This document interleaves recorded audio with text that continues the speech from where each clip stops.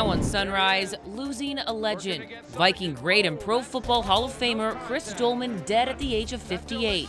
We're sharing the emotional reaction pouring in overnight from former teammates and fans. As the coronavirus spreads in China, one Minnesota man finds himself stuck in the outbreak zone. He's using the term surreal and like a science fiction movie. What he's doing to get home, plus the new precautions being taken at MSP Airport to keep you safe.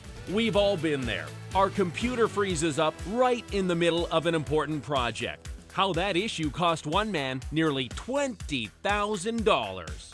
And as fans remember Kobe Bryant for his career, one phrase is reminding us his biggest accomplishment was seen off the court. It's Wednesday, January 29. KARE11 Sunrise starts now.